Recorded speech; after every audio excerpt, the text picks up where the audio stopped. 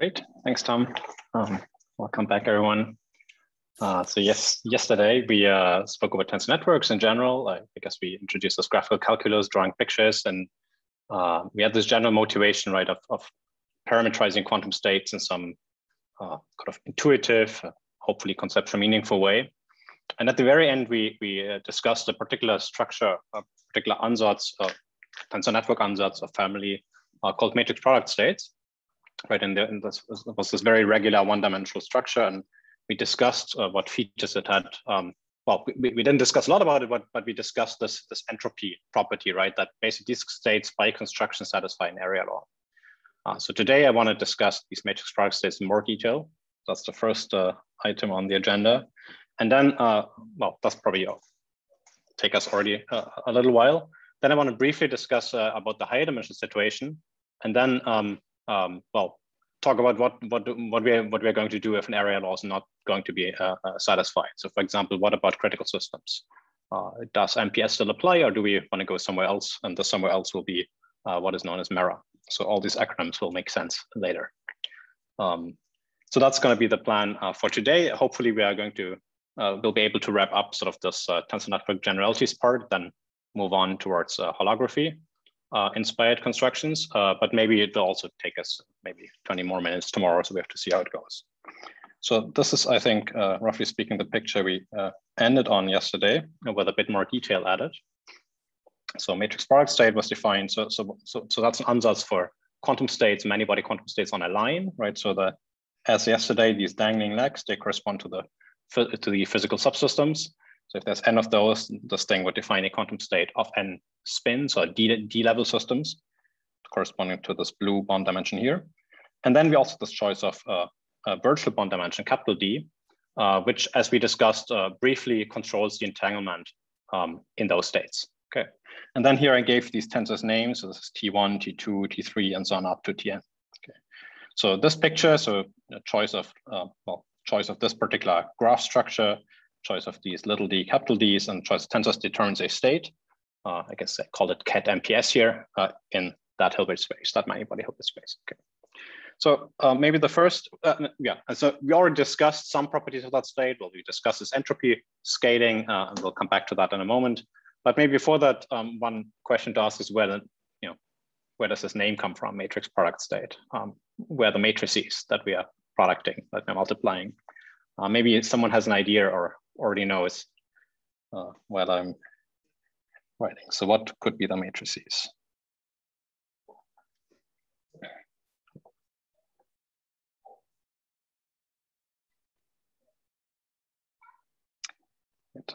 So maybe as a hint, you could ask, how do you actually compute the coefficients of the wave function that's defined by this picture, right?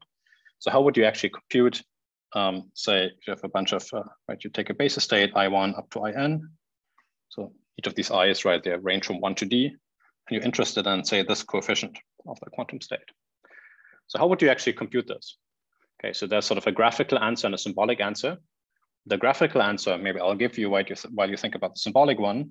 So for this, I would basically just copy my state, right? So that's the cat. Now I have to multiply it with a bra, and the bra is just a tensor product of bra I1, tensor bra I2, and so on, right? And so maybe graphically, I could denote this as follows, right? We had these little, these little triangles, which yesterday I defined to mean basis states, I2, I3, and so on. Oops, sorry, this is somehow not very pretty, IN. Right, so these little triangles, well, they have a single leg, right? So they correspond to vectors, and I take them to mean basis vectors in CD. So I is the ith basis vector, right? So now this thing is a number. There's no dangling legs anymore. Maybe now people start seeing matrices, or maybe not. So maybe I continue drawing. Well, you feel very free to interrupt me. So this is sort of the odd. Those two are sort of the odd ones out. I hear some noise. I think someone wants to say something. So with the lower legs fixed, all of the tensors become d by d matrices. I guess the ones on the end are vectors. That's exactly right. Thanks. Yeah, perfect. So all of these green blobs, right, they're all d by d matrices because we only have two dangling legs. And then on the left, we have a vector or co-vector, depending on your taste. And here we also have a vector, right? So we could give these matrices right? And so what we're doing really, right? We're taking this matrix, multiplying it with that matrix, multiplying with the next matrix, and so on. And then on the very left, right, we're taking a row vector. On the very right, we're taking column vector. So that's exactly the point. So maybe writing this as an equation, we could say, well, we take the first tensor, which is really a matrix, but we fix one of the indices. So by maybe I'll denote it as follows. Then we take the second tensor, that's a 3 tensor, but we fix this bottom, this blue index to be I2, and so on up to Tn minus 1, In minus 1, Tn, In. And maybe I'll just draw this here in blue to denote that the index that we're fixing is the one corresponding to those legs. Okay, so that's a bit of a horrible notation, but hopefully together with my story, it makes sense. Right, so this is I guess a row vector, matrices, column vector. So that's right. So we're just doing matrix multiplication. So the coefficients of the wave function are very structured. They're given just by matrix products, so matrix vector multiplication at the end. Those guys are matrix multiplication. Okay, so maybe that's very concrete. How many parameters do we have in this ansatz, right? I mean, the whole point was to determine, well, to find an ansatz from anybody state that's more economic than just writing it on the wave function. So, well, how many parameters do we have? Well, we just discussed these are all 3 tensors in the middle, and then we have the two guys on the side that are even lower dimensional. Well, each 3 tensor, right, the dimensionality is capital D times little d, and we have capital N of those, so like n minus 2 plus the boundary ones. So we have, at most n times capital D squared times little d, many parameters, right, in this ansatz. And that's to be compared with little d to the n, right, which is the Hilbert space dimension of the state that we're defining by this picture. So the dimension of that space over here, okay. So we see that that's a very economic ansatz unless this virtual bond dimension, capital D, becomes exponential in the system size, where then we're not saving anymore. But say if capital D were constant or maybe polynomial, would grow as a polynomial in the system size in capital N, then that would be a big win, big save. Okay. And that's hopefully, right, so to justify this ansatz, hopefully that's going to be true for states of interest. Good in the sense that we save. Or maybe we're just, it could also be that we're just interested in building funky states, then we wouldn't care about this if we do pen and paper calculations, but say for numerics, that would be important. This scale would be important. Okay, maybe another thing that we could discuss is the interpretation of those states. I guess we discussed one yesterday. So by virtue of this entropy scaling, right, so it's like states that come with an area law. But we could also ask, how can we actually? Well, actually, I think we discussed actually two interpretations. The entropy property, but we also had this. I mean, I think someone of actually mentioned, or I think 2 of you maybe even mentioned that this is kind of like a Markov process, or kind of like some automaton or something, right? So we can sort of sweep from the left to the right and prepare the state step by step. And that's true, right? That's a completely legitimate interpretation. One can make it even more physical under an assumption, namely, if we assume that these tensors, they're not just arbitrary tensors, but suppose maybe, well, actually that's going to be maybe my second interpretation, but I'll write it first. So assume these 3 tensors are not, completely arbitrary, but they have the property that if I think of, say, one of these virtual bonds as an input of a linear map, and the other 2 as outputs of a linear map. So I think of the 3 tensors defining a linear map from the left leg to the right as together with the bottom leg. Suppose this linear map is the isometry. Okay. So isometry, right? It's like unitary, like it means that it has one, but it has a one-sided inverse in this case. So this map, the dagger of this map times this map is the identity. So preserves angles, preserves inner products. Isometry is exactly the things that you can implement by unitary time evolution by, say, a quantum circuit, if you also have some ancillary quantum systems floating around. Okay, but no measurement, no post-selection required. So suppose all of these blobs here are isometries, right? Well, the last one should just be unitary because in this case, well, I guess that could still be an isometry. And well, the first one kind of only has output, so that's kind of like preparing a state. So then we could interpret actually this picture as a process where we start preparing the state. It has one physical subsystem, one memory subsystem. And then we're applying this isometry to the memory. We update the memory and we spit out one more qubit. And we just proceed with a step by step by step. And so in capital N many steps, we could build a quantum state. So maybe we don't have to be super precise about this, but in a sense, you can think of these states as being created by a sequential quantum process. Now, I did assume that, well, I made this assumption now that these tensors were isometries. It turns out that's without loss of generality. So any MPS, any matrix product state, can be written in such a form. There's some kind of gauge freedom in the tensor network, and we'll hopefully see this in a moment. So for now, it's an assumption, but not really. Okay. There's another interpretation for that's again sort of maybe vague, but useful. Another way of thinking about these states is in the following way. So we have all these tensors floating around, right? And then we contract them together. We can also think about this in a different way. We can also imagine we start with lots of maximally entangled states, but they're sort of ultra local. They're just maximally entangled states between adjacent sites. Okay, and well, maximally entangled states, right? They are the sum over A, cat A, tensor cat A. It's just lines for us in this tensor network language, right? So a maximally entangled state is just a line. Here's another maximally entangled state. Here's another one. So it's just a bunch of lines. Right.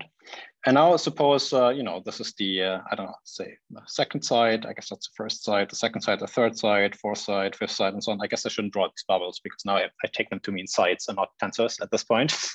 So imagine, right, sort of each side of the system, so each side has sort of is max entangled locally with the left and with the right. So we could start with, this sort of very strong but very local entanglement. And we could sort of try to glue it together, right? And we could sort of project down these virtual entangled bonds to create the physical state, okay? So as we can, again, think of this as some kind of process, but now it doesn't have to be unitary or something, which is, let me just write this slightly differently. So let me maybe give them a little spin, a little bump sort of so I don't know, so I'm thinking of time now going this way in some sense. So I'm starting with this entanglement, local, and now I'm going to apply linear maps. And they're linear maps from the two virtual bonds, right, which are the ones that are now being entangled with the left and the right. And I'm going to create the physical system in this way. So now I'm going to apply this linear map, right, down here, down here, down here, and so on and so forth, right? And well, here there's just one index, and here's the other one. So it's, of course, I'm drawing the same picture, but I told you a slightly different story now, right? So before the story in interpretation one was left to right, and now it's sort of top to bottom. It's starting from the entanglement and it's sort of projecting it out. Not projection in the mathematical sense, but just the sense of like meshing things together and, maybe possibly arriving at a lower dimensional system. So this interpretation, I guess, gives rise to the name PEPS, which is short for projected entangled pair state. We start with entangled pairs and then we're sort of projecting them down. So that's I'll write this here. So what we're doing in this process, we start with entangled pairs and we project them down. And that's, of course, makes sense in much more generality. We can take some arbitrary interaction graph. For each edge of the interaction graph, we can take maximum entangled states along the edges. And at the vertices, we can apply such a projection. And in this way, we can define in some local way a quantum state on a graph. As some of the graph structure gives us, the entanglement we start from. And that's what is called PEPS, and we'll talk about it more later. Okay. But we can already see this idea appearing in this one-dimensional set. Okay, so these are two interpretations. That's sort of more storytelling, right? So how do we actually compute with these beasts? So the most basic question you could ask a vector or tensor is, I guess, as we discussed, the norm. And we already discussed how to compute normative tensors, right? We just take the tensor twice. Well, once the tensor, once its complex conjugate, and we contract all the legs together, all the pairs of legs together. So I'll still write this down, but in some sense, it's a special case of what we already discussed, but it's going to be interesting to write it down. So how do we compute these matrix product states? So norm, right? This vector, so norm, let's say norm squared. As we discussed earlier, we are just going to take our state.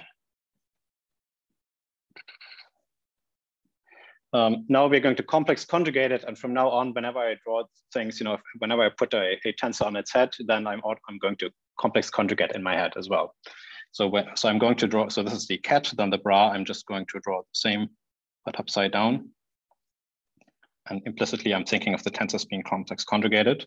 So now I have the bra and the cat, and I'm just going to connect them up, right? Like so. It's very sad. I guess this will also not help. Oh, okay, almost. Right, so that's how we compute the norm in general. But now there's something interesting happening, right? So there's now, again, several ways of actually computing this in practice. One way of computing is from top to bottom. So if I did it from top to bottom, what I would do is, well, I would actually create this quantum state, say on my computer, and then I would also create the bra, right? And then, well, I would get a number. But here there's a much smarter way. I can just do it sideways, right? So I can actually start. So what I can do is I can start with this object, which is a 2 tensor, right? It's very small, d squared amount of space. And then I can apply this object, which I can now think of as a matrix from the 2 left indices to the 2 right indices. It's kind of like a transfer operator, right? Sort of a transfer operator from the left to the right. So maybe I'll draw this slightly nicer. So let's focus in on one of these blobs here, right? I can think of this thing as a map from here to here. On the left, there's d squared many degrees of freedom. On the right, there's d squared many degrees of freedom. So I can think of this as a d squared by d squared matrix. Right? And so I can just multiply this matrix from the left to the right. And the memory doesn't grow with the system size, right? So it's very easy to do this for really large systems. And in contrast, right, if I actually prepared the quantum state, all this exponential saving that I was hoping for, of course, would get lost. So somehow it's a bad idea to do it this, a bad idea to do it this way, a very smart idea to do it from left to right or right to left. Are there any questions about this? So somehow, right, the general point is, of course, if you have a tensor network, the order of contraction matters, order in which you contract the bonds, if you wish. If we do it in this way, then we can just do iterated matrix multiplication. So that's like, I don't know, n times d to the 6 operations or something to compute this norm. Very good. Maybe it's a fun exercise to write down actually an expression for this matrix in terms of, say, the tensor here. So right before we discussed it, every tensor gives rise to many matrices, right? Whenever I fix an index here, I get a matrix. So for each tensor, I have a tuple of matrices. And the question is, how do we actually write this d squared by d squared matrix in terms of those matrices, right? So there's a matrix sitting here that completely determines this transfer operator. And I would like to write, well, you could, if you like, you can think about computing an explicit expression, some Kronecker products and whatnot. Great. Okay. We can compute more interesting things. For example, expectation values of local operators. Does anyone have an idea how to do so? Well, expectation values, sorry.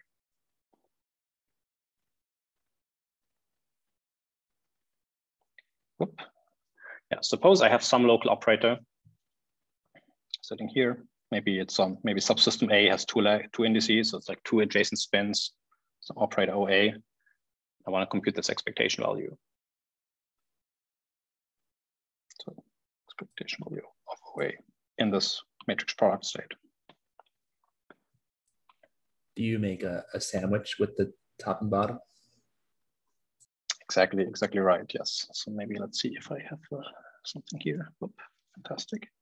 So right, so that's the same thing we had before, except these I have to stick this operator in here, right? That's basically the picture I want to do. That matches probably what you had in mind.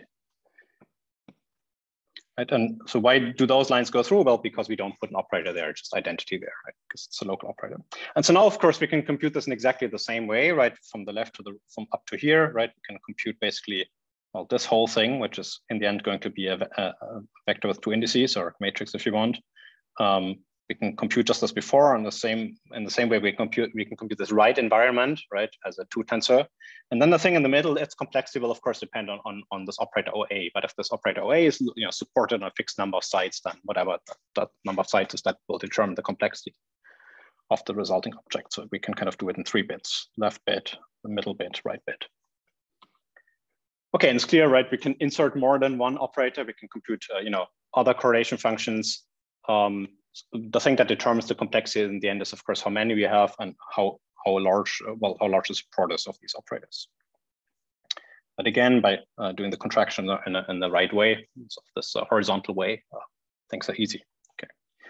Now, how about the reduced density matrix, the reduced state of, say, subsystem A? Well, rho A is, of course, just a thing I get when I compute expectation values without fixing the operator, right? So I'm basically just cutting a hole into the picture we drew beforehand. So if I want a tensor network representation of the reduced density matrix, I would literally take this thing and then remove the operator again, right? So now that's an object. So when, of course, I'm assuming here that this corresponds to subsystem A here. So this is the A subsystem. Right now I have an object that has, twice as many indices as A, and that's because the density operator is bras and cats. And so the I guess bra of the density operator sits here, the cat sits here, or the other way. I think I said it the wrong way around. Because the cat sits here, bra sits there. Right. So I guess that looks maybe very similar to kind of some past integral reasoning you all are super familiar with, but here we can also do it with tensors and finite dimensions, and it works great. Okay. Now this transfer operator picture also tells us something about correlations. Maybe I'll leave this as an exercise to think about this. So so what is the question I want to ask there? So I guess we motivated, one of the motivations I gave, well, I had two motivations. One was entropy is not as large as it could be, and correlations decay. So maybe a question could be, maybe you can identify fairly general conditions on a matrix product state so that it is again true that correlations decay.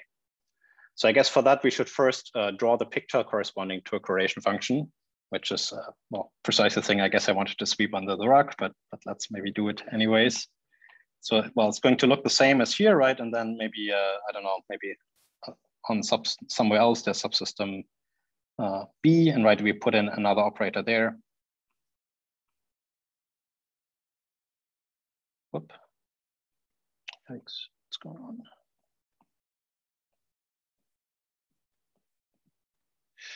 Right. So maybe that would be the picture for, say, this correlation function here, right? And then maybe you would like to subtract the disconnected parts, the product of the corresponding pictures at the top.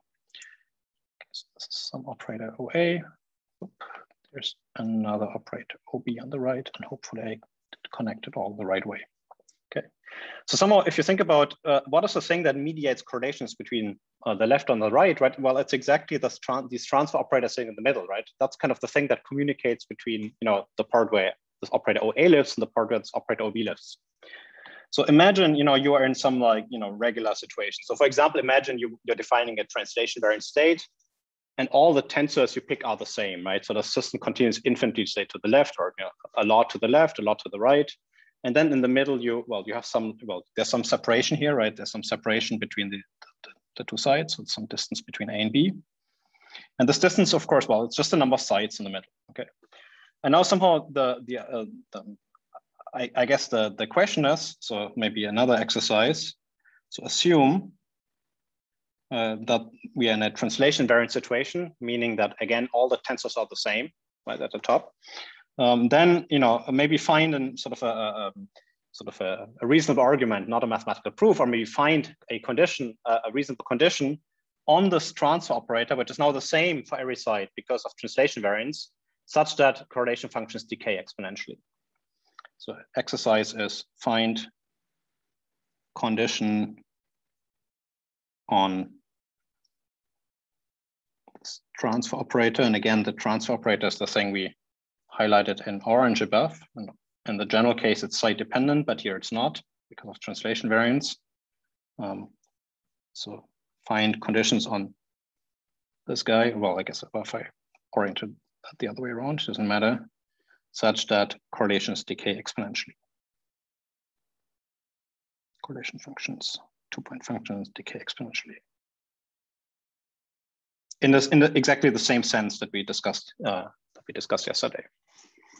right? So it's, you have a matrix, you take it for large power because there's lots of sites in the middle. Yeah, maybe that's all I want to say here. I mean, maybe we can talk about it tomorrow, or if you have an idea, we can write on Slack. Great. So that's sort of, I guess, how to compute with these objects. Now, we already discussed yesterday the role of, the relation between this ansatz and entanglement, all right? So I'll just give a little recap of this now. So how about entanglement in matrix product states?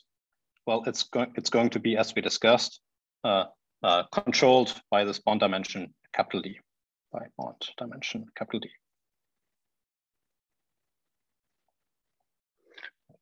And what we found is we found an area law that held just by virtue of the state having this particular form. And what it looked like as well, any Renyi entropy is of course upper bounded by this max entropy, which was the 0 Renyi entropy. And the max entropy, which is the same as the logarithm of the rank of the reduced state, or the logarithm of the rank of the quantum state, if you think of it as a matrix between A and A complement, we discussed can always be upper bounded by the size of the boundary of A on this, if you think of A as a subsystem of this one-dimensional line times logarithm of this virtual bond dimension. So the bond dimension enters in this way. And here we have this nice area law. Okay. Actually, let me make this right. And well, we could maybe briefly discuss again why that was so, maybe just by giving a proof by pictures. Right, so the idea was, proof if you want. So our state looks like that. With lots of those. Okay, so suppose we're interested in this subsystem, well, this subsystem over here. Then, right, the rest is going to be the complement of A. So test this part and that part. So what I can think is I can coarse grain this picture, and I can basically think of, say this part of the tensor network is defining one tensor, right? And the rest I'm kind of also gluing together, sort of this one tensor, that one. So I have sort of two big tensors, this brown one, three indices here, and the orange one that I guess has, say, 6 at the top. So I'm drawing it at the top without complex conjugating, but okay. 1, 2, 3, 4, 5, 6. And then, well, there's these bonds in the middle. I guess I shouldn't have used orange here. Maybe I'm going to use gray. So this is this bit. That's that bit over here, right? And then there's exactly these two connections here in the middle between them, right? There's this bond and that bond. And that's, of course, these two make up the boundary of A. Yes, these two bonds here, right? So that's just sort of, if you twist the picture and you realize that this gray guy actually consists of two blocks, then you can go from here to there and vice versa. So now what we achieved is we wrote this quantum state, if we think of it as a matrix, as a product of two matrices, and well, each of these matrices must have low rank, must have rank D to the number of legs that's between here, right? Because that's just a fact about ranks of linear maps. So the Schmidt rank of this quantum state, which is exactly this rank, is at most D to the size of A. And by taking the logarithm, we arrive at this area law formula. So maybe just a quick recap.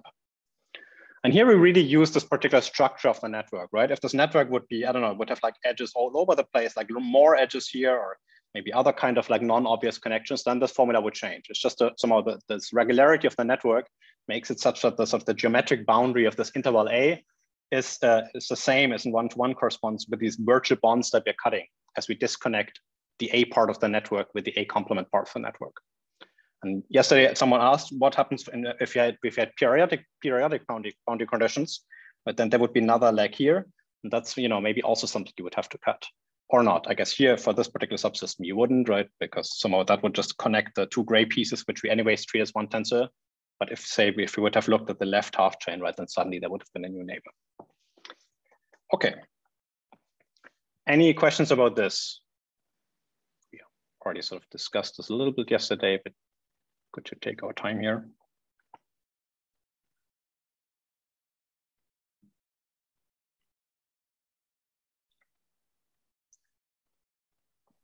So so now, I guess, sorry, yep. I was gonna ask, like, is the little picture on the right like technically less informative than the one on the left, since you don't know that the two ones on the edges are actually not connected? Or? Yeah, so we're totally losing information, but it's sort of good enough to zoom in sort of on the essentials of the left-hand side picture, which is the one that gives us this upper bound on the rank, right? Because for that, it was only important that, you know, we managed to split whatever, you know, however complicated the network is. The task that we basically have to do is we have to split it up. We have to cut through the network in such a way that we disconnect these dangling A legs and the A complement legs. And the best way of cutting gives us the tightest bound on the rank. And somehow here, you know, at least if A is large enough, the best way is cutting here and here, as opposed to cutting there or cutting there, which is actually would give you the volume law. But yeah, definitely here we're losing lots of information because we're now treating these things as unstructured things, which they're not at all. Plus this geometric information that these two legs, they're not adjacent. Yeah, good point. Okay, so, well, we proved this very strong area law that holds by construction for the max entropy. And one could ask, is the converse also true? So if you have a bound on the max entropy, meaning a bound on the ranks or log ranks of the reduced states, can you then also build a corresponding matrix product state? And that's true. So any state is a matrix product state with the following bond dimensions. Maybe I'll write the logarithm of the bond dimension here. And you can always take as the logarithm of the bond dimension the maximum of all of these max entropies of the subsystem that, say, starts at 1 and goes up to n. Okay, and of course that's sort of a, well, this max is a bit ugly, right? So what you can really do is you can build a matrix product state where, let's go up to the definition of the matrix product state, where this dimension is exactly the rank, you know, the max entropy, sorry, this dimension is exactly the rank of the reduced density matrix of the first side. This dimension is exactly the rank of the reduced density matrix of the first two sides, and so on and so forth. So if you're happy with having not the same bond dimensions, you know, at all of these virtual bonds, then you can derive a slightly sharper statement. Actually, that's what we're going to do in the proof. But if I wanted to simplify notation, so there's one bond dimension only, one virtual bond dimension only, and you would pick it as 2 to the max entropy of, you know, so the largest the max entropy can be for any half chain, wherever you put the split, however you partition this chain into left and right. Okay. Okay. So that means if you say had an area law for this max entropy, right, you would get a matrix product state description of your state with constant bond dimension in one dimension, right? Because area law would mean that this max entropy is just bounded by a constant. Okay. So that's nice. So how can we do this? Let's see if we manage. So the idea is, well, we're going to take any state. So that's just some unstructured tensor. Some arbitrary state psi. So now we have to decompose this tensor sort of, and what we're going to do is we're just going to, you know, greedily sort of decompose it sort of step by step. So we're first trying to split off the very rightmost tensor. So we want to build kind of, you know, we want to write this guy as, you know, an n-1 tensor. Well, actually, well, a tensor that's n-1 physical legs and 1 virtual leg times a single tensor that's going to be the boundary. It's going to, right. So I guess it's easiest if I just write down what I mean. So what we're going to do is so how do we split a matrix, right, in a way that reflects the rank, but, you know, something that doesn't require any other properties on a matrix. That's by the singular value decomposition, right? Any matrix has a singular value decomposition, whether it's Hermitian or not. So that seems like a nice thing because psi is an arbitrary object here. Now, singular value decomposition is about matrices. I wrote a tensor, so I somehow have to commit to some way of splitting the legs into two pieces so that I can think of this object as a matrix. And I'm going to split here. So I'm going to separate the very rightmost leg from the rest. And so then I can do a singular value decomposition.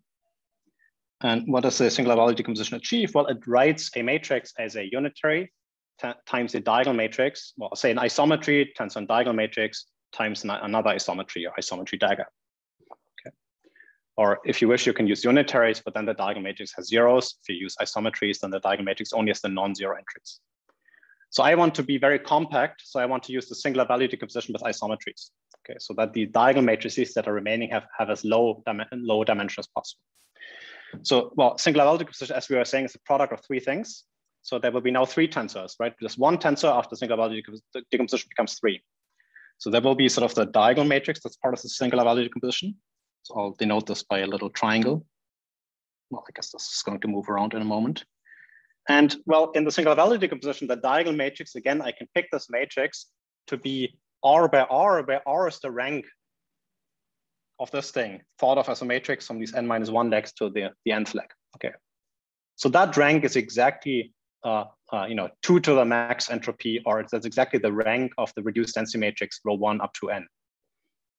So let me write this down. So this leg here, and of course also that one, the dimension would be the rank of rho 1 up to n-1, which is the same as the rank of rho n. And those are the same as Patrick explained, right? By the Schmidt decomposition. If you have a pure state, you split into two pieces, then the eigenvalues are the same of both reduced states. All the ranks are the same, and so on and so forth.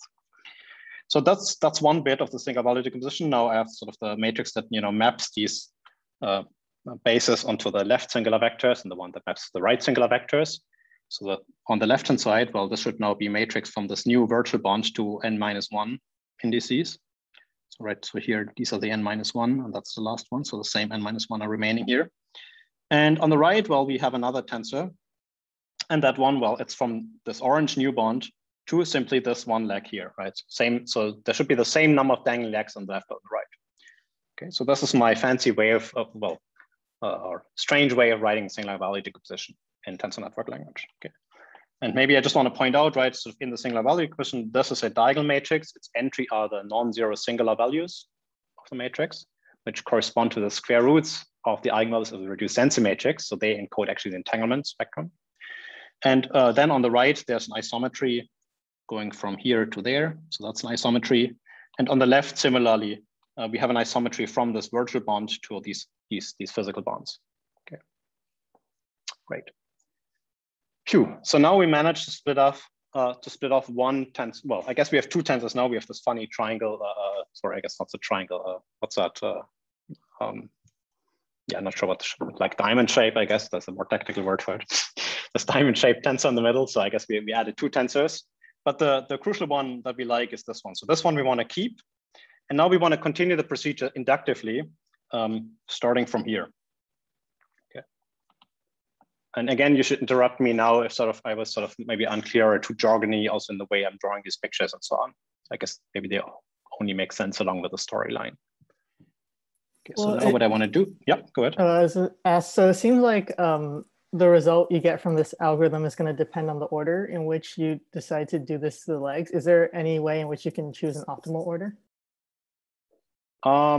Yeah, so it's slightly, well, in the end, right, sort of in terms of the degrees of freedom that remain, it's all the same, right? Because it's basically achieving that all these, in the end, we will find that all these bond dimensions, they're exactly, the rank of the reduced density matrix.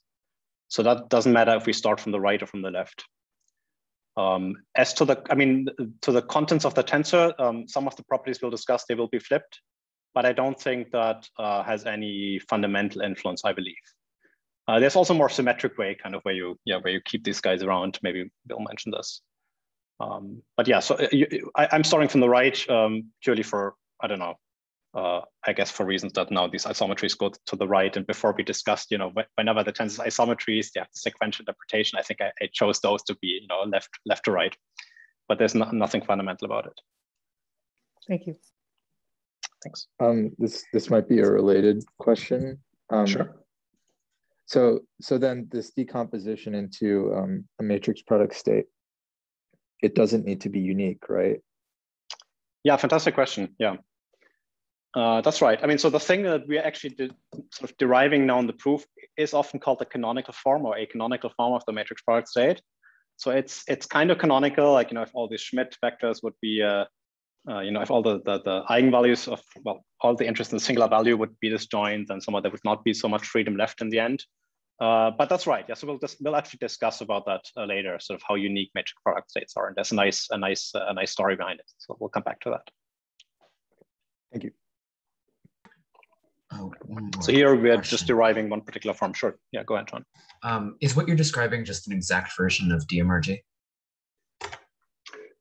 Well, DMRG usually has, I guess, has as an input a Hamiltonian, and you want to find a ground state. So, so I think of DMRG as more of an optimization. I see. But indeed, I mean, you could do an exact version of DMRG in some sense. I see. And then, yeah, maybe you would. Yeah, there's also, I guess, some optimization stuff going on. But yeah, usually in DMRG, you do these singular value so that you can throw away stuff. Okay. And that is, of course, something we could do here as well. And we could ask, how much do we change the state in this way? And we'll ask that in a moment as well. Great question. All right. So, but now, well, we haven't quite managed to actually decompose the state. So what I want to do is I want to look at this part of the tensor network again. So I'm ignoring this right-hand side tensor. And what is it? Well, if I ignore generically, if I ignore a tensor in a tensor network, that's going to change the state, right? Because the tensors are not unitary or anything. But here I'm ignoring isometry. So this isometry only changes the basis somewhere on the right, but it does not change the reduced state on the left-hand side. So this gray box has exactly the same reduced states on these first n-1 subsystems. So that means that if we now proceed sort of inductively, we will actually get the right ranks out, right? So that would not, that otherwise that needn't be true. But it's always okay if you have a biplate quantum system and you apply a unitary on one side, it does never changes the state on the other side, right? That's what we're using here. So just sort of for, if you want to sort of really believe what I'm doing. Okay, so now we have to do some more splitting up. And so what we're going to do is, well, now we have to build a 3 tensor, right? In this decomposition. So what we're going to do is we're going to split now, sorry. We're going to split this, well, again, this I guess is an n tensor and minus 1 legs here, 1 leg here. Now we're going to split here like so. So we have n minus 2 legs on the left and 2 legs on the right. And we're going to do a single value decomposition again, but now only of this gray box. Okay.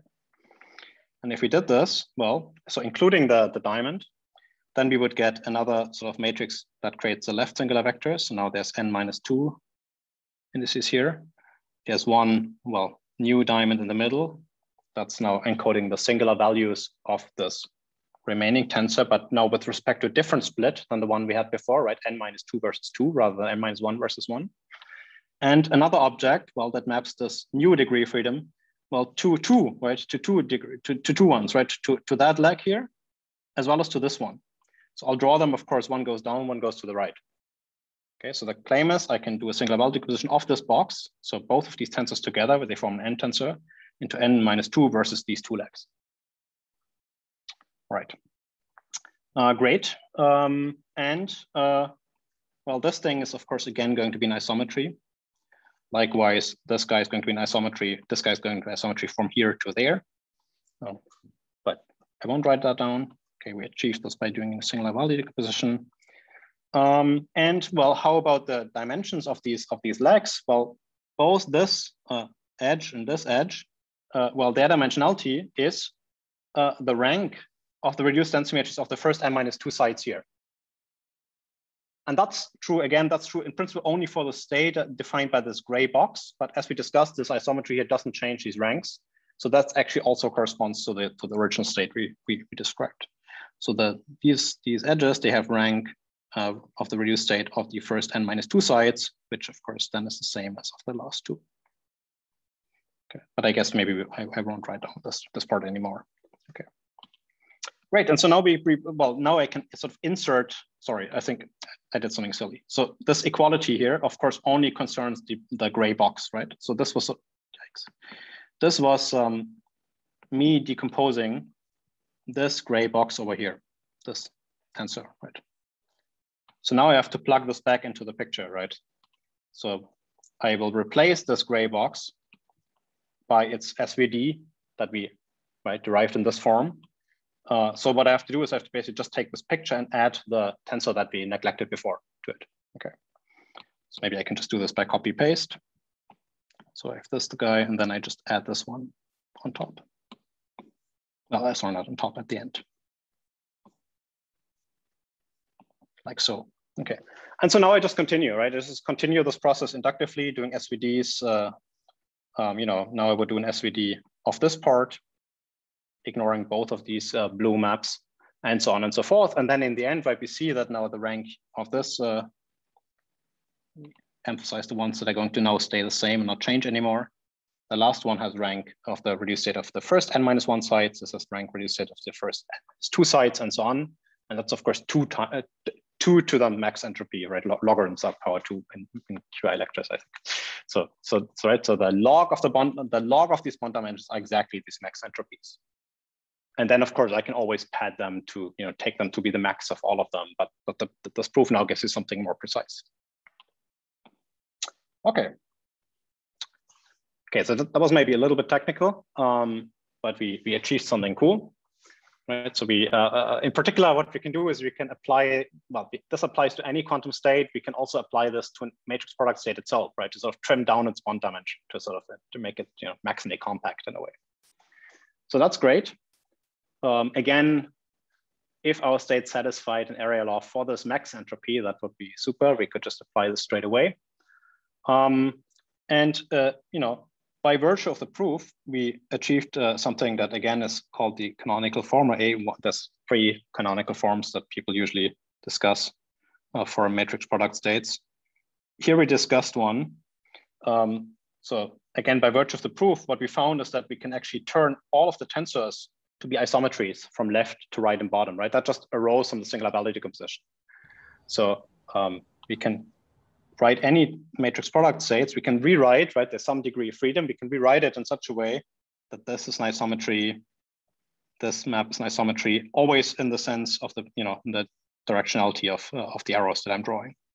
So each tensor is an isometry from left to right and bottom. Can I ask a question? Yep. So in your little proof that you did, yes, you always ended up with this diamond that was the singular values of the first, what was it, the first n-1 legs, is that right? So in the last step, what happens to that? Like it seems like you have a diamond left over. So what is that? That's right, yeah. A great question, yeah. The last step is indeed, it's basically just a diamond, right? Or a diamond and a basis change in some sense, yeah. Mm-hmm. So that's basically exactly preparing a bipartite state. It's exactly preparing a pure state of 2 systems, and its entanglement spectrum is the square of the entries of the diamond. Okay. So that actually is a normalized quantum state. Okay. Because the diamonds, they have actually, I only wrote down the ranks here, but really the content of the diamonds, the entries are exactly the square root of what's called the Schmidt coefficients in Patrick's lecture, I think, or the square roots of the eigenvalues of the reduced states. Mm-hmm. So their norm squares are equal to 1. So that defines a nice normalized quantum state. Okay. So that's why sort of in the first step here, right? This is sort of, I guess, well, you can think of this as an isometry from nothing to 2 systems, but it's really preparing a state, right? So first step is preparing a state, and then you apply these step isometries. And then in the end, you just do base change. Okay. Great question. Okay, thank you. And because these diamonds are so meaningful, you can actually also keep them around. So there's a different normal form where you don't absorb them into the tensors, but they actually have the form tensor diamond, tensor diamond, tensor diamond, and so on and so forth. And then it really gets sort of a nice decomposition of this matrix product state. Basically, there's the singular values, so the entanglement spectrum, and then the whole left half chain is just doing a big base change, from this virtual bond to the physical indices, and the other way around as well. Maybe this is so nice, I should really draw it real quick. So we can also build something where we have like lots of diamonds. So that's maybe also an exercise.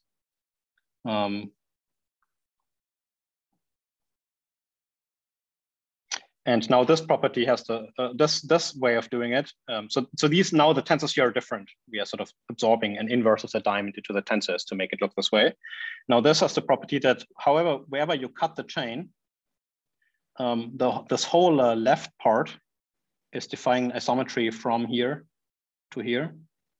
The whole right part is defining isometry from here to there. And well, so what this is, so this is really giving you a Schmidt decomposition of this matrix product state, right? We start with the right Schmidt coefficients, the diamond, content of the diamond here, and then you're just doing, this is you're creating the left Schmidt vectors, right Schmidt vectors. So that's maybe an exercise to go from the proof or to this previous step. Well, let's say to go from the proof by a slightly different repackaging of the result of the SVD to here. So then you can really read off the entanglement between left and right at any bond at the same time from the content of these diamonds. So can I ask a follow-up before you move on? Yep. On that?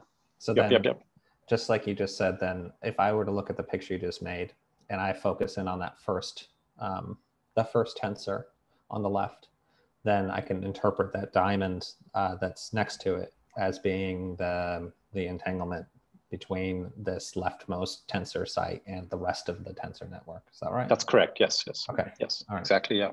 And sort of in this picture, we basically absorbed, I mean, this diamond into the left tensor, right? So here in this picture, this tensor would just do a base change. Right? So if you split here, right, this would just be an isometry here, and the rest would be an isometry from here to there.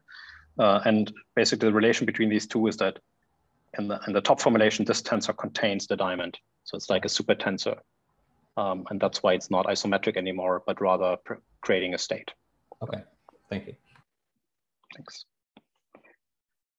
Great. Okay, so now, of course, I planned way too much for today. Maybe it's still worth saying that somehow this assumption is very strong, right? I mean, it's kind of cool what we design, but generically we won't be able we won't expect that, you know, if you hand me an interesting physicsy state, that I can compress things very much, and that's because ranks are extremely stringent. Some of this max entropy is just too large. So the sort of this, well, I guess when I say assumption, or maybe I'll just say as max. Well, typically won't satisfy area law. I mean, it doesn't change the math, right? I mean, math is still right, but somehow it maybe makes us more skeptical about the usefulness of this proof. Okay. So what to do with it? So now what we could ask is maybe, well, ranks are too strong, right? So what we want to do is we want to basically allow ourselves a little bit of error. The interesting statement, say from a physics point of view, should be that if you have, say, an array law state, you know, then what you would like to be able to say is that there exists a very good approximation to that physical state by a matrix product state, but you allow for a small error, right? Maybe an error that, you know, is, I don't know, some constant, if you're happy, you know, with computing expectation values up to some constant, or maybe you can even ask for the error to decrease as the system size increases. That's also okay. But you would like, so if, you know, so you want to be happy. So some of this, I mean, this theorem kind of, well, I guess,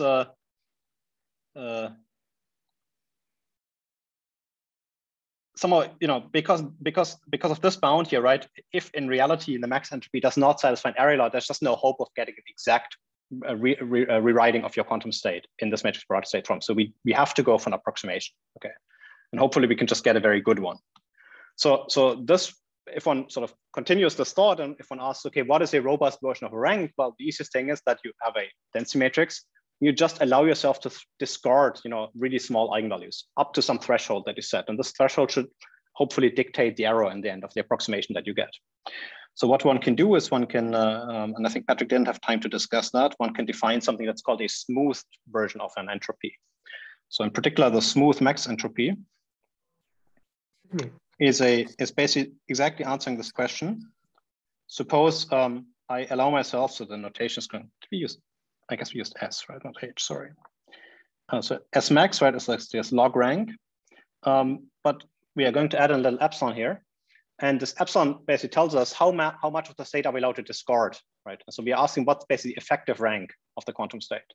So hopefully if I define things in the right way, what this means is that we're going to look at the logarithm of the minimal possible rank when we just change a state by epsilon and say trace distance. And what that amounts to should be basically, we're going to minimize over all numbers R, so sort of these effective ranks, such that if we sum the first R eigenvalues of this quantum state row, then we want to get at least 1 minus epsilon of the probability mass, right? So these, so lambda is here, lambda 1 larger than equals to lambda 2 and so on, are the eigenvalues of rho, sorted non-increasingly. Okay. So we have this quantum state rho, right? We sort the eigenvalues, and then we're discarding small eigenvalues up until an error epsilon. Okay. And then the rank of this thing, or rather logarithm of this rank, that's called the smooth, the epsilon smooth max entropy. And one can show that any state is, well, close to a matrix product state where the bond dimensions are given by the smooth max entropies. If you allow for an error, that's just adding up all the epsilons that you pick for each bond. Okay, so I'll write down a precise statement. Any state, yes. Someone is asking a question. Why? Yep. Yeah. Can you clarify, please, why the Smax typically doesn't satisfy the error with the construction we have? I mean, I didn't give you a proof. I mean, I didn't write down a specific physical model where that's not violated. But I'm just saying somehow, if you look at entropies or any entropies, right? If you have really small eigenvalues, they won't contribute. And sort of in practice, that's why we can prove these area laws. But I mean, it will generically not be true that really the density operator itself is extremely low rank if you look at a large region. But somehow it will be effectively low rank, up to like a very, I mean, there's a vast majority of the state will be supported on a very low dimension subspace, on a subspace, but whose dimension scales, log dimension scales with the area rather than the volume. But that probably won't be true exactly, typically, unless, except for say, sort of model systems, very sort of particular model systems, maybe. Thanks. I mean, for example, I mean, it would be true if you say, this is like, toy models of topological order or something, right? And there you can really write down exact tensor network descriptions. Also, for example, say for toric code, for example, toric code ground states, you can write down, as an exact tensor network with constant bond dimension. But when things are a bit more messy and you can't exactly solve your models anymore, then maybe that's too stringent. But it's also not needed. You're totally happy with approximations, especially, right? I guess a lot of this field has developed maybe from a numerics point of view, and there, people are going to try to find these tensors. I mean, they won't write them down by hand, but there's some optimization. And so anyways, you will never get at a true, a truly exact description. So it's more like you want to hope that you could get somewhere close. But yeah, I didn't give an example of some concrete Hamiltonian, but that would not be the case. Yeah. It's maybe also, it's maybe an interesting maybe exercise to think about, what are eigenvalue distributions of density matrices where all these entropies are very different, right? Where say the max entropy is much larger than say a Renyi 1/2 entropy is much larger than a phenomenon entropy and so on. Maybe that gives you some more intuition. Okay, so the statement I want to make is that any state is, and I mean, it could well be that the constants are slightly wrong here. It's basically somehow epsilon n, close, to a matrix product state with bond dimension, well, with bond dimension or log bond dimension is, I guess, the thing I'm always writing. And now, instead of taking the max entropies, I'm going to take an epsilon max entropy for the first n sites, right? So maybe we just take, well, I guess I could take the same epsilon everywhere, right? And then I get just an error that's system size times epsilon in total. So the key point is that these errors add up, and that's not actually so obvious. And the way to prove it is actually, well, I think sort of John was alluding to it before. It's basically cutting down these diamonds here. So you go into the singular value decomposition, and you can basically, well, you can start with say one of these normal forms, say this normal form, and then you truncate the diamonds by discarding the smallest eigenvalues, right? Because the entries of the diamond, they're exactly square root of these lambda i's.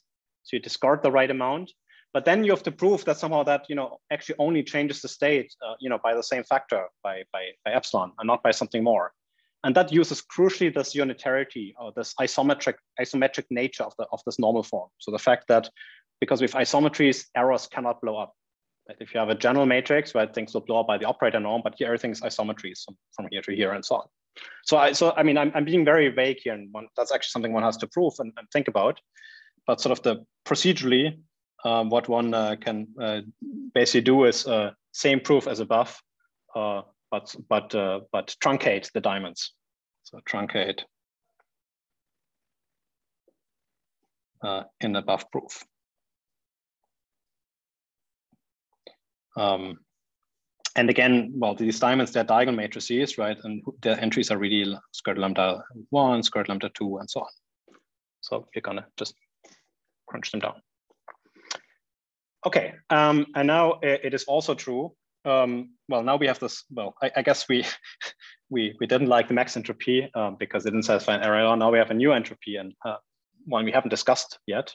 But it is true that you can, if you have a bound on Renyi entropies, then you can also bound the smooth max entropy. Okay, in a way that kind of becomes terrible as epsilon goes to 0, and in a way that also becomes terrible as your Renyi parameter goes to 1, which means phenomenal entropy. So I'll just write down a bound, which I think is correct, up to maybe plus minus 1, so something like that. So, okay, let me just, let's just see. So what we'll see, so we have this approximation result, and now we basically want to make use of it. So we have to bound these max entropies. And it is true that, say, the epsilon max entropy of a state can be bounded by, say, a Renyi alpha entropy plus something like alpha over 1 minus alpha times log 1 over epsilon plus some constant that only depends on alpha but on nothing else. Okay, and that's true for alpha less than 1. Okay, so right, if alpha, maybe we can check, we do some sanity checks. So if alpha were 0, right, then well, this thing would just not contribute. So we would get the result: the smooth max entropy is less equal to the max entropy, which is the 0 rank entropy. So that's of course clear because here we're just discarding stuff. So rank becomes smaller, or the entropy becomes smaller. As alpha goes to 1, right, this thing is going to blow up. So if you have an array law for the phenomenon entropy, this won't help us. Okay.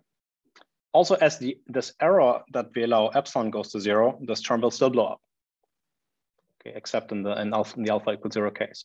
So somehow this tells us that basically an array law, something is like an array law. So for the exact Renyi entropy gives us, you know, also, well, a good bound also for the smooth max entropy, but somehow how good it is actually depends on this choice of epsilon. Okay, but how do we want to pick this epsilon here? Well, in the end, right, these errors accumulate. So you want to pick this epsilon as something like 1 over the system size, for example, right? If you want a constant, well, let's say delta over the system size to get a constant error delta in the end, because you're adding it up n times. Right, then this thing is going to be like log n, and that's okay. That's much better, like it's not extensive, right?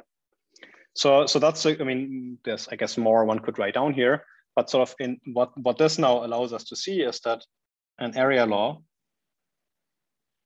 so thus area law for a Renyi entropy for alpha less than 1 implies, well, good, or maybe I'll just write MPS approximations, whereby I mean matrix product state approximations with bond dimensions that grow at most polynomially in the size of the system, not exponentially. So the whole, like, you know, description size of the state is only polynomial. Some of the bond dimensions, I mean, you will have noticed that the bond dimensions that come out here, they're actually not constant. So, right, even though maybe we are hoping for constant bond dimensions because, you know, area law would make you think, could make you hope for this.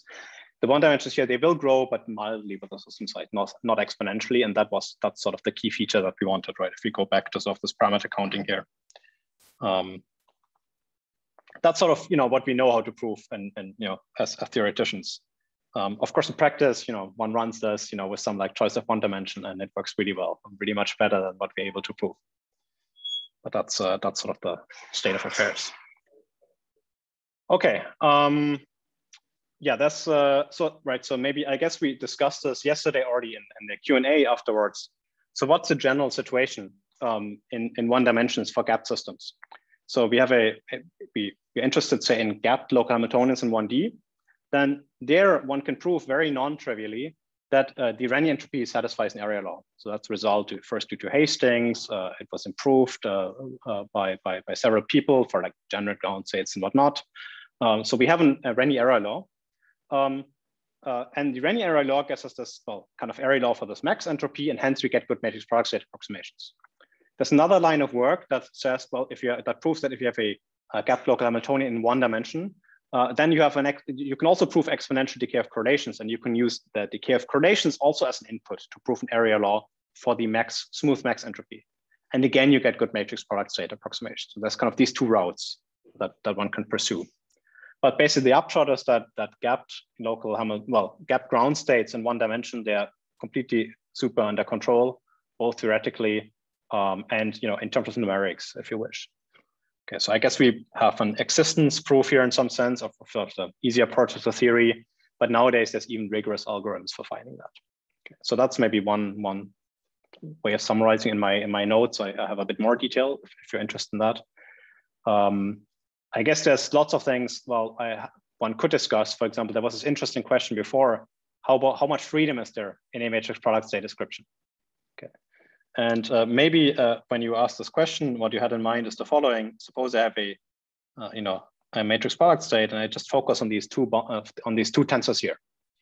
Now, something I can always do, it's kind of like a gauge degree of freedom. I can add an arbitrary matrix here and another arbitrary matrix, and the inverse of that matrix on the right-hand side. Then of course, G times G inverse is the identity. So this does not change the state that's being produced by this network, but I can also absorb this element into those tensors, right? So I can look at I can redefine the tensors, multiplying, the right index of the left tensor by G, and here the left index of that tensor by G inverse, or G minus transpose, or something like that. And now you've redefined your tensors. So somehow that's the degree, that's some freedom that we can never avoid, right? That's just in the parameterization, unless, well, you think about canonical forms and whatnot. And even then you can apply unitaries in this way. But it's a sort of an interesting question to ask whether that's all the freedom you have. And there are some conditions in the literature that are under which one can actually show this. So there's something called normality or injectivity, and maybe that's, I'll write something about in the notes, but maybe it's not so important right now. Which basically implies that that's the only freedom you have in certain class of states.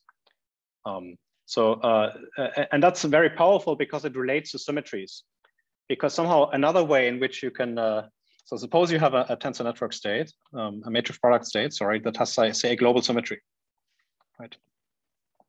So that means, well, what does it mean? It means that this state that I'm writing down here is the same as when you apply some, I guess I call this G now as a group element. So that's the action of some group, right? So global symmetry here would mean G to the tensor N applied to my matrix product state as the state itself. Right, so we would find that this picture is the same as that picture over here. Right. So now, right. Well, this thing I can also think of as a new tensor, right? So kind of what this is saying is that, well, each of these tensors, well, we can basically, if these two tensors are the same, then there's a way of writing this tensor network actually as that one, but with little G inverses, H inverse, and so on inserted. So what that basically implies is that you can, if you have a global symmetry in your tensor network, then that should be closely related to the fact that the local tensors are equivariant with respect to the symmetry, right? Meaning that if you apply, say, G and G inverse here, that should be the same as if you apply G here. Okay, and of course, these can be different representations of your group, of your symmetry group, right? There's some representation here, and there's the others here, and there's some branching rules that, of course, dictate what you can add there. But sort of the point I wanted to make is if you have sort of this local, I don't know, gauge symmetry or something, or if your tensors are intertwiners, then that actually implies global symmetry, and under some technical conditions, you can also go back. Okay, so I understand that some of this very maybe fast and very sloppy, but I just want to give an impression of the kind of games one can also play in land of matrix product sets that we maybe won't have time to talk about. So this uniqueness in the parameterization is intimately related to symmetries, classification of states, classification of quantum phases with symmetries, symmetry protected phases in 1D and so on. And one can all carry this out on the tensor network level. Okay. Right, so in particularly, yeah, so that's, I guess, what I want to say. Something else that we haven't discussed yet is how to actually find tensors, right? So I guess we have some theoretical arguments now why, say, in the presence of an area law, we should be able to find a nice matrix product state description. But if you were a numerics person, or maybe a theoretician who wants to do experiments, numerical experiments, you actually want to find these, right? You have like your favorite Hamiltonian, you want to find the right tensors.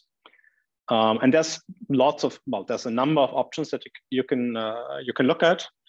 There's one algorithm that's called DMRG, it was mentioned before by Jonathan.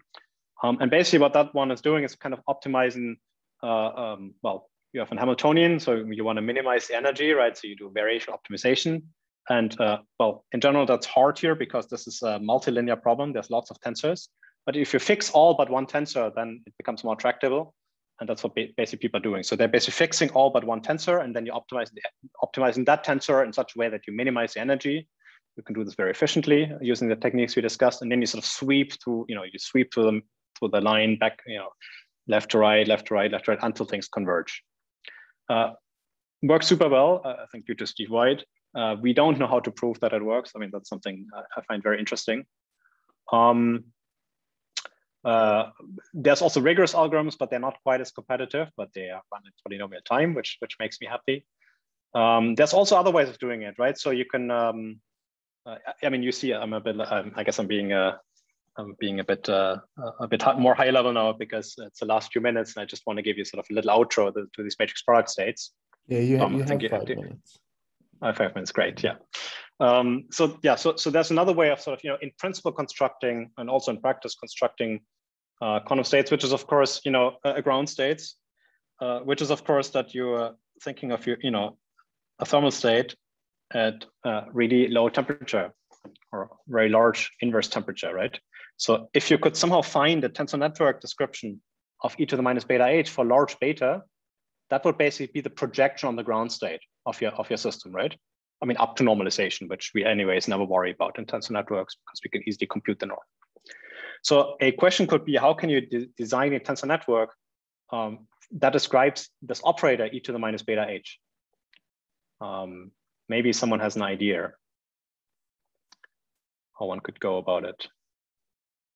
Maybe in the context of, it's very similar to maybe how, you could also ask, how can I do time evolution of a matrix product state, right? Same question kind of, but now there's an I in the game. It's e to the minus I h t instead of e to the minus beta h. Right, so something you could do is you could, well, if you're Hamiltonian, right? Suppose your Hamiltonian consists of non-interacting terms, right? It would be h12, h34, and so on and so forth, right? Then of course the exponential of such a Hamiltonian would just be a tensor product of the exponential of h12, tensor h23, and so on. So it's easy to exponentiate such an object, but of course that's boring. Because typically we also have, other nearest neighbor terms like h23 plus h, I don't know, 4, 5, plus and so on. But what we can do is we can split our Hamiltonian into 2 pieces, right? Let's call this one the maybe h even and h odd. Of course, those won't commute in general, so it's not going to be true that e to the minus beta h is the same as e to the minus beta h even times e to the minus beta h odd. But if beta was really small, then that would be approximately true. That's called the Trotter formula, right? Trotterization. So what we can do is we can basically think of this operator as many iterations, say capital T many iterations of the same kind of Gibbs state operator. But now we can, if we pick T large, then this is a small number.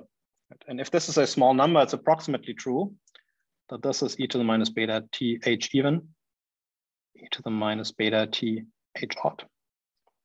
Okay. So again, we also want to take beta large, right? So now T has to be really large, but okay. And so now the point is, well, we just want to find a tensor network for, say, one of these here, and that's easy because they're like local non-commuting, local commuting terms. And let me just compose the whole thing, right? So maybe that's the last pictures I'm going to draw. So suppose you're interested in e to the minus epsilon, just some small number times h even, right? That's of course the same as, well, you take the exponential e to the minus epsilon h12. So that's an operator, say, from top to bottom. From bottom to top for some reason. Similarly, same, right? E to the epsilon h34 and so on. So, right, that's one term, so that's easy.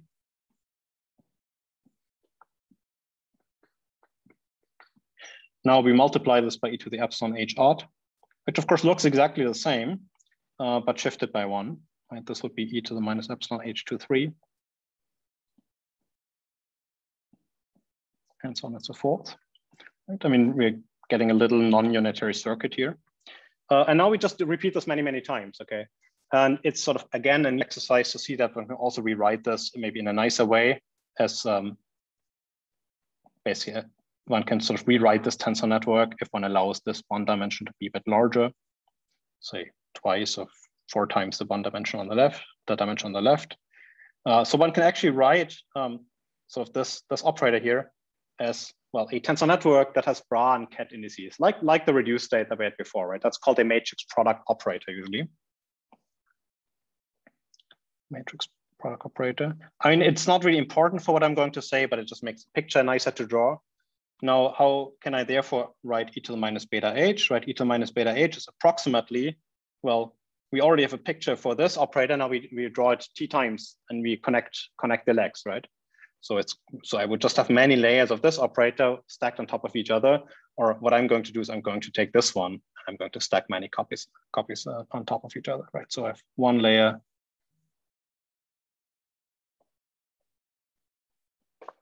And then the next one. Okay.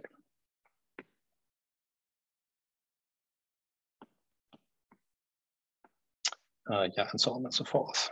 Like lots of these, right? And each of these is basically evolving by a tiny step in imaginary time. Okay, so that's the operator, right? That's eta minus beta h. Now I want to apply this just to some arbitrary state. Hopefully that state I'm applying it to doesn't have like super small overlap with the state I'm interested in. But suppose this is a good state to start with, right? So I would basically just start with the product states here. So right then, this tensor network in principle would correspond to the ground state. Okay, pretty exactly up to the error we made in trotterization here. Okay, so that, yeah, again, that looks like some discretized kind of Euclidean path integral thing, right? But really just derived by trotterizing operators. Now, of course, I mean, this is not a matrix product state, what's written here, right? Because, well, I guess you could think of it as a matrix product state if you glue everything together here as one tensor here, one tensor here. But that's terrible, right? Because now the bond dimension is this, right? It's sort of going to be, the more layers you have, the worse it is. So what you can do in practice is kind of you apply this layer by layer. So you start with the product state and you fix your favorite bond dimension. And because the product state, any bond dimension does, but let's say you pick it, whatever you can live with. Now you apply one layer of this, time evolution, imaginary time evolution operator, and you truncate down to the desired bond dimension that you're still happy to live with. Right, so, and then you apply another layer. Again, you trunk down if need be. Right, so whenever you add one layer, the bond dimension grows by a factor of d, where d is somehow this bond dimension here. But then you sort of compress it back again by discarding irrelevant parts, and hopefully you don't make too much error in this way. And sort of, I guess it's somehow self-consistent. And if it works, then an area law will hold, and we would sort of hope that in between somehow you don't need more entanglement in between up until when you actually are at the ground state. Okay, I should really stop. Is what Tom's going to say, which is what I'll do. So I think that wraps up the matrix product state discussion. Which means that we achieved exactly 33% of today's goals. The good thing is that the other part was basically just a page or so. So maybe I'll do that tomorrow. And then we'll really switch gears. We'll sort of, forget tensors for half a lecture and rather think about what do we expect from a toy model of holography. And then hopefully these things will come together at the end of tomorrow's lecture or on Friday. Okay, so thanks a lot. All right, thanks, Michael. All right, do we have any quick questions? So I have two unrelated questions. The first one is, I guess, what is the right intuition for why the ground states of gapped local Hamiltonians satisfy an area law or have exponential decay of correlations? And then the second question was about the local symmetries implying global symmetries. So I guess in like a general quantum system, like it's not going to be true that like having local gauge symmetry is going to give you global symmetry. So what is it about these matrix product states that are so special that you have this property? Yeah, so about the first question, I guess we spoke about it briefly yesterday. I mean, I guess the vague intuition, I guess, is because some interactions are local. Hopefully, in the ground state, not too much long distance correlation can build up. So there should be some correlation length, and that's, I guess, just saying we expect correlations decay, but hopefully also in particular entanglement. I mean, it's not a very precise reason, maybe, but that's I think the intuition I can give, right? And then kind of if there's no energy gap, then right, and things become critical, and things we know can decay more slowly. I think that's maybe more or less the same I said yesterday. I'm not sure I can say something smarter on this level of discussion. About the symmetries, I mean, I guess there's two aspects, right, to this. So somehow, I mean, what I very briefly sketched, I mean, that's sort of the constructive part, and then there's sort of the analysis part. So what is sort of just formally true is that whenever you build a state from tensors and the local tensors, they satisfy symmetry in this sense, then this will define a global state that still carries the same symmetry. Maybe what's more interesting and not obvious and a priori is if you do have a tensor, if you do have a matrix product state description, which we now believe that you can always get, right, say for gapped local systems, and maybe your state does have a global symmetry, why does that give rise to this local symmetry, right, where now the virtual bonds come into play? That's not so obvious, and it requires, I mean, it requires some technology. I mean, one has to prove something there, but somehow, right, somehow this is now about sort of, yeah, it's kind of like, in some sense, it's, right, it's relating to degrees of freedom you didn't see originally, right? It's like this somehow, now we have some, like the symmetry on this level, right? It relates somehow transforming these virtual bonds here, right? I mean, it sort of says that, if you locally transform your tensor, then you can lift this on the level of these virtual bonds. So that's kind of what comes out here. Yeah.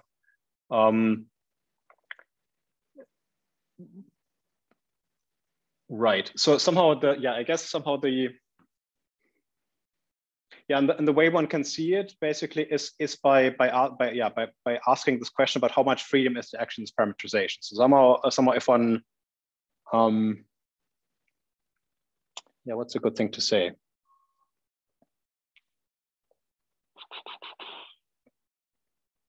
Yeah, I mean, I think that's, yeah, it's just a result somehow that under some, say, technical conditions, somehow, I guess some of the version I gave here is some of the simplest one. If you have a general matrix product state, then it doesn't look quite as simple as scenario does. There can be, of course, multiple sectors, but you can also like interchange things and so on. So somehow the situation I described here is in the following situation. Maybe I'm still allowed to say this really quick. It's in the situation where your tensor network satisfies the following property. Namely, the tensors have the property that the map from the virtual bonds to the physical bonds is injective. That's called an injective matrix product state. That's a bit weird, right? Because somehow it means that those dimensions here should be smaller than this dimension. So typically it won't be true at the level of a single tensor, but if you coarse grain your system, if you block together many things, then it can become true. It is often true. And this basically says that, the edge, these virtual degrees of freedom, they really fully determine what's going on at the physical level. Like there's some one-to-one mapping of virtual to physical states. And that's kind of why you can easily lift these symmetries, and also why things are quite constrained, why you only have this degree of freedom. And then the more general situation, things are a bit more technical, and it's less, it may be a bit less beautiful than here. Maybe that's all I want to say here, and maybe we can talk more later. Thank you. Okay. That was it. Oh, Simon was asking for references. Maybe. Yeah, it's exactly about this thing. Yes, I shall provide, yes. So it's called the fundamental theorem of matrix product states. If one searches for this, then basically one finds it there's many versions of it for finite tensor networks, for infinite ones, where all the translation variant ones and so on. And yeah. More questions?